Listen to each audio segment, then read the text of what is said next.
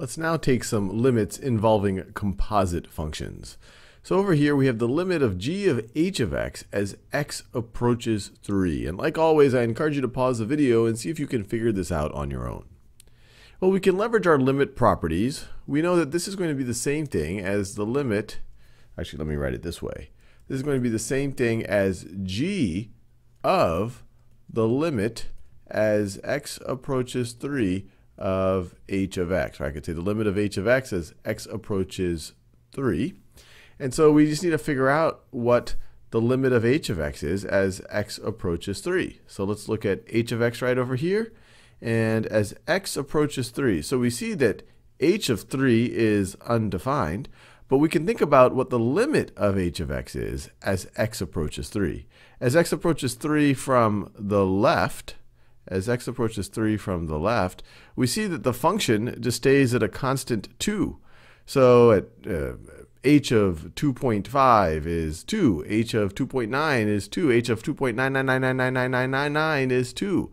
So it looks like when we approach from the left, the limit is 2, and we approach from the right, we get the same thing.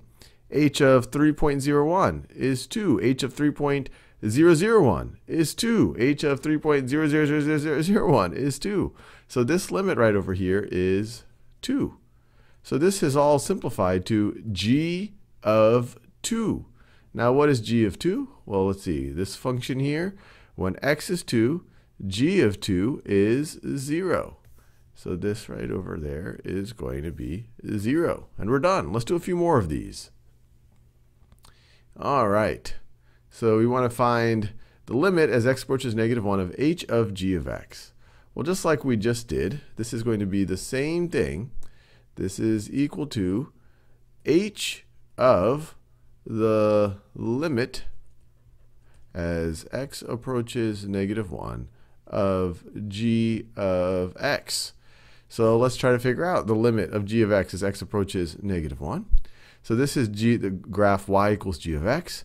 And we see at -1 right over here, we have this discontinuity.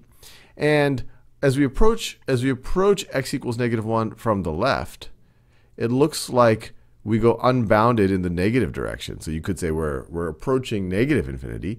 And as we go from the right,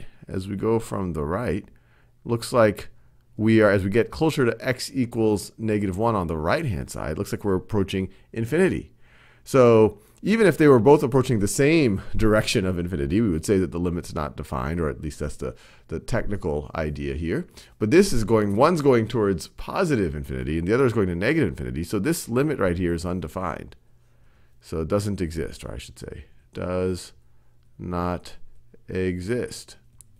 So if the limit as x approaches -1 of g of x does not exist, well, there's no way that we can evaluate this expression. We can't find h of does not exist. So this entire limit does not exist.